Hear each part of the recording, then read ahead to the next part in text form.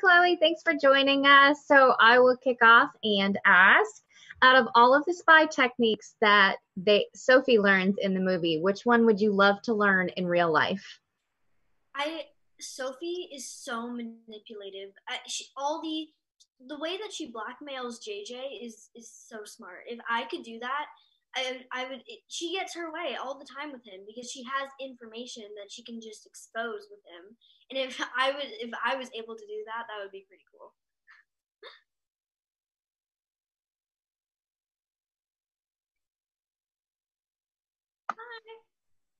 Hi, Chloe. How are you? Good. How have you been? Good. So, I am actually going to let my 10-year-old son, this is Lincoln, he wants to ask you a question. I love that. How did you feel when you found out there was a scene where you were training to be a spy? I've grown up loving spy movies. I remember I used to do like a bunch of art when I would draw spy gadgets or like spy outfits, and I was so excited to be in this movie and about spies. And but my spy is also about relationships that two people have because Sophie and JJ are such opposites, which makes their chemistry so good together. And all the stunt scenes and everything that is in this movie, because the trailer is just covering up all this stuff. There's so much more that you guys are going to enjoy. So Friday, June 26th, you'll be able to see it.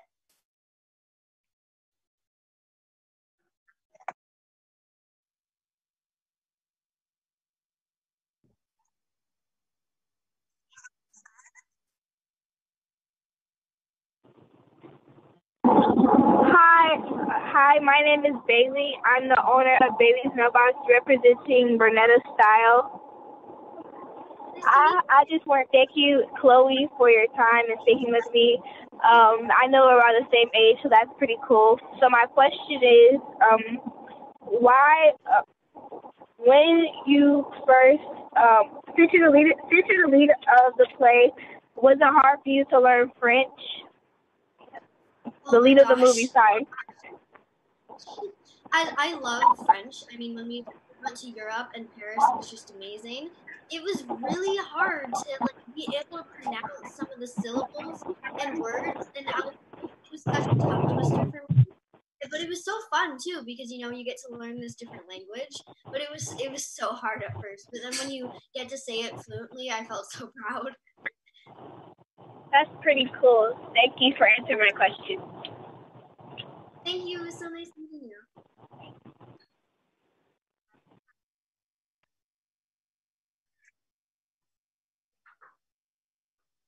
Hi, Chloe. Hi. We truly enjoyed the movie. Thank you so much for being with us today. I'm gonna hand over. So nice.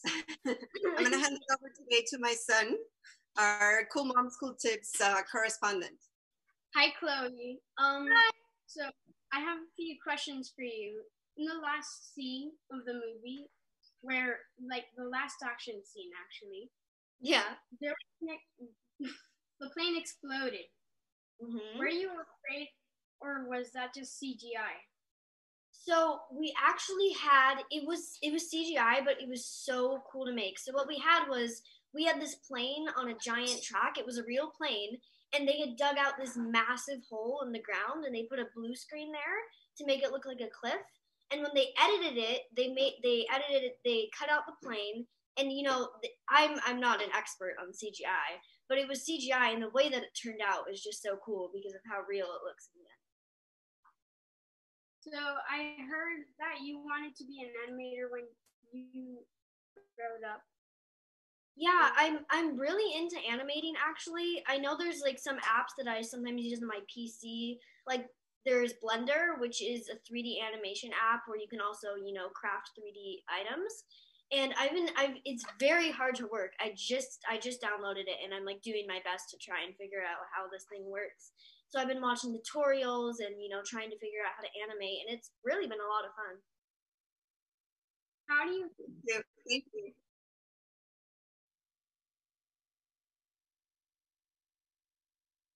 Hi. Hi. Love the film. Already watched it twice, so thank you for that. Oh, thank you so much. So I know you mentioned this is a spy movie and there's relationships here. That's also a key component. So what message are you hoping that your audience walks away with after watching the film? I think the main message that I want people to know is that this is a film, about two opposite people that help each other, because Sophie sees JJ as a father figure and he is that to her. And the relationship that they have together is true chemistry and love, because he is a mentor for her and she's a bit of a mentee, so it's a real partner relationship. And it's also a movie that when I watch My Spy, I want people to just be able to relax and be able to, it's a family movie, just to enjoy it and relax back from everything that's happening and feel good and happy. Thank you. It does that. So thank you for that. Thank you so much.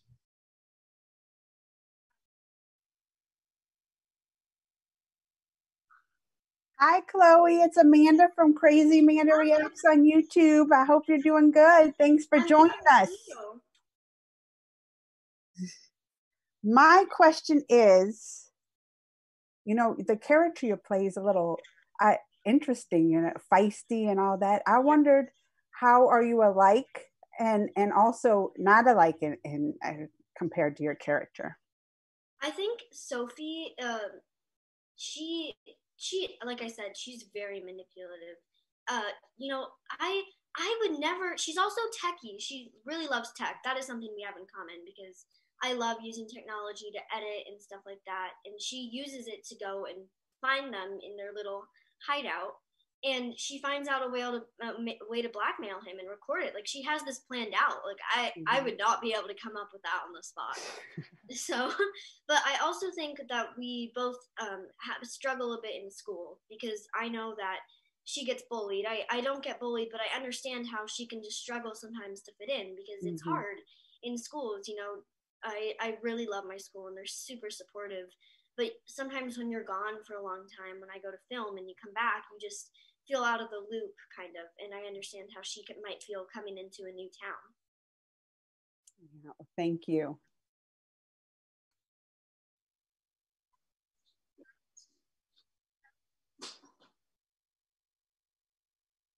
Hi, I'm sorry, it's Onika. No worries. Yeah, so my question is, in the movie Sophia, the character you're playing is learning a whole bunch of different things, but I wanted to find out, was there anything fun that you did learn, whether on set or while filming? Well, My Spy is my first movie with doing any big stunts like that. And when we did the plane scene, some people think that the plane might have been, edited in CGI to be moving, but the rig that we were sitting in on the plane would actually shake during the scene, which just, it gave me so much energy and it felt so real to me. And that was definitely my favorite thing. You just need to get in a space where you feel like you're really on that plane and it's about to fall off a cliff. That's what I learned.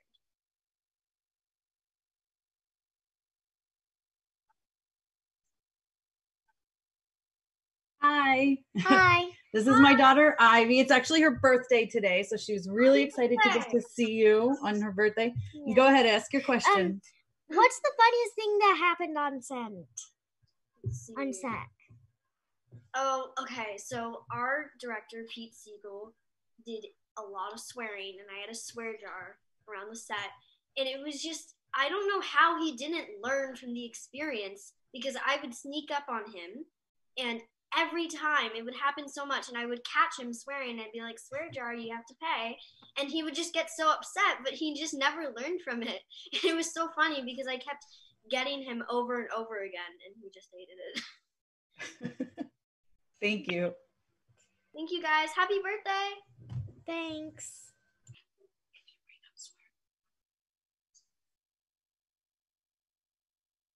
Hi, it's Jennifer from Real Mom of SFB. Nice to meet you. Nice to meet you. Your movie was really cute, very family friendly. My family enjoyed it. I wanted to ask you, your character has a little dog in the movie, and I wanted to know, what was it like filming with the dog? Was there anything funny that happened on set with the dog in particular? And did they have to switch out the dog for certain scenes, like stunts? So the dog, there was actually two dogs that we had there, and sometimes I would get them confused, which was funny. But I absolutely loved working with the dog. He was cute. I believe he was I forget the breed of the dog, but there would be this green room that you could go in after set, and the dogs would be there, and you could go and see them. And it was so nice because it was my first time working with live animals, and they were like really well trained dogs. I mean, I've never seen such a well trained dog before.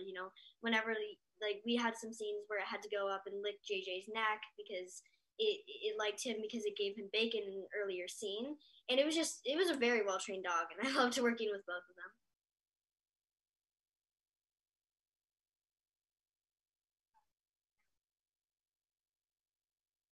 Hi, can you hear us? Hi. Hi. Okay, I'm gonna hand it over to my son. Okay, introduce yourself. I'm Carter, and this is my little sister, Kimmy. Hi. And our question is, what was your favorite scene to shoot? I'd say that my favorite scene to shoot was probably the scene where I had to say goodbye to JJ for the last time, because it was an emotional scene, that sets up the relationship that they had built together because they had become so close, and now she's having to say goodbye to her father figure, best friend. He's everything to her. And emotional scenes, I think, mean a lot to me because I really do feel emotional because I'm really crying. And acting with Dave, it's not acting. It feels so real. So it felt like I was saying goodbye to him. And, I didn't want to, so I felt sad. And that was my favorite. Oh, thank you. Thank you guys so much. Have a nice day. Chloe. Hi. Thanks for including us in this experience. It was wonderful. My son and I loved you and Timmy Failure. Like this morning, he was like, "You got to interview Molly Moskins?" So he like completely lost his mind. Oh, that's so sweet. You did so. I mean, it was an incredible performance. One thing I really appreciated just how much your character had just incredible emotional IQ, complex motivations. My question is, how has My Spy helped you grow as an actor? Working with the cast was such an amazing cast. I mean, Dave, it's so easy to connect with him. When we had our chemistry read is when we really clicked, and I will always remember that because when we filmed, it was so real, and I was really able to be in the moment and feel what I had to feel. So the emotional scenes felt very real to me, and I really liked that. Awesome. Thank you so much. Thank you. It was nice meeting you. Hi, Chloe. I'm Kathy with Bel Air Mommy. Thank you so much for being here, and we absolutely loved your movie. Thank you so much. Of course. Thank you so much. Hi, Chloe. This is Angela from Queen Bee Latina. Thank you for chatting with us today. What was it like working with David Bautista? I watched some of your TikToks, and you guys are hilarious. My kids and I enjoy watching them. Is he really that tough? I mean, he looks a little, but your chemistry is, like you said, is awesome. But what was it like working with him? First meeting him, I was a bit intimidated because of how, right. he was. But after we did the scene and, we talked, I really got to know him. And he's not as intimidating as you think. He's such a sweet person. I mean, he's a lifelong friend to me. I mean, I'm so grateful that we met each other because, we relate to each other so much, and he's always somebody that I can rely on. And working on set, he really is an amazing actor. Sure, here and there he doesn't know all of his lines, but he's so real, and he really commits to the scene, and I love that about him because then I'm able to act off his energy. That's awesome. Thank you. Thank you so much. Hi, Chloe. It's Candy from Candy Palooza. Thanks for joining us. So back to the swear jar. In the last, after the plane falls, you have a bit of a moment. Did you make any additions to the swear jar, and what happened with the money that was raised, I guess? So originally, I was not planned to say that line. That was just a backup. It was another, option that we could have used. And they're not going to use the line. And actually, any swear lines in the movie didn't count because, there were particular characters that were swearing. And then they ended up using it. And I was like, they used it. Oh my gosh, they used it. And they and I raised actually $256. That's how many people were swearing on the set. It's crazy. And so I raised it to $500 and I donated it to the Amazon rainforest because they were on fire. And it's funny because now my spy is with Amazon Prime Video, and so it was almost like a setup because the Amazon rainforest and Amazon. This is true. Thank you so much. Thank you.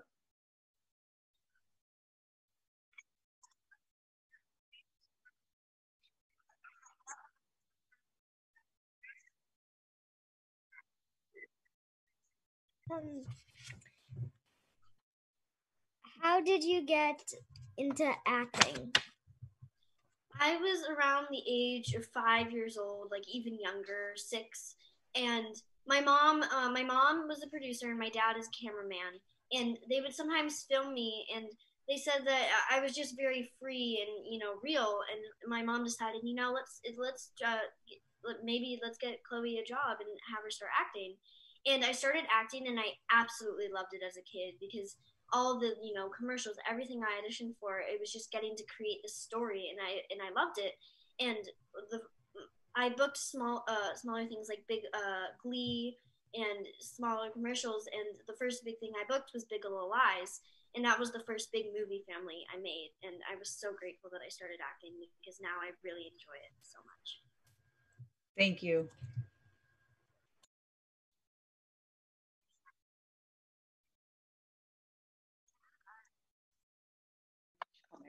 How did you prepare for the movie? So every movie, how I prepare is we get the script and we read through it a bunch of times, and then we memorize each scene by scene. So 3 to 4 scenes, maybe 2 scenes a day, and so that by the time we start filming, I know pretty much all the scenes. So if we have a table read or we want to run through a scene, I'm ready. And I like to be prepared because I have the movie mapped out in my head and all the scenes are memorized. And I think it's a bit more of it feels organized to me, so I can work in a bit of a better way. Thank you. Thank you so much.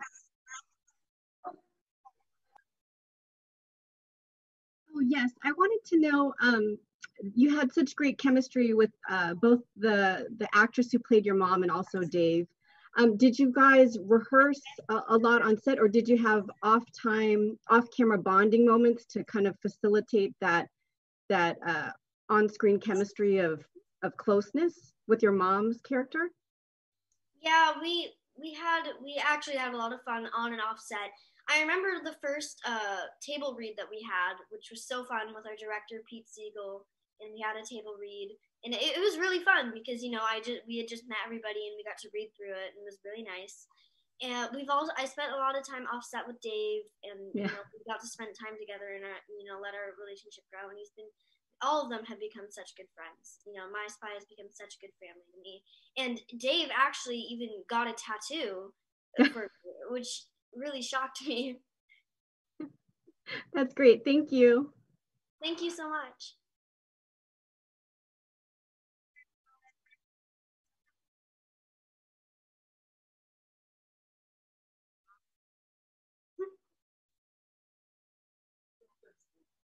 Hi, my question is, you talked about, giving back to charity, and I went on your Twitter and saw that you're kind of really vocal about, you were talking about the protest and wearing masks and things like that.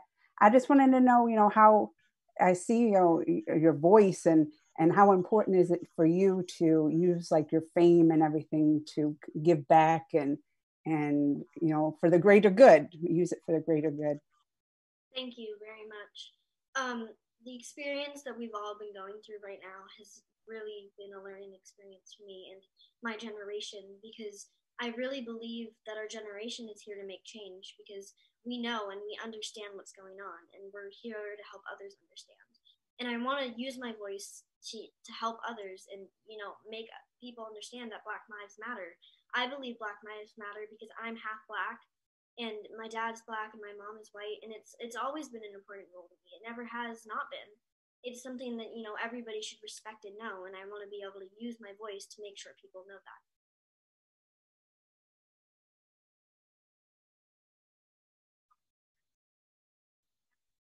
Thank you.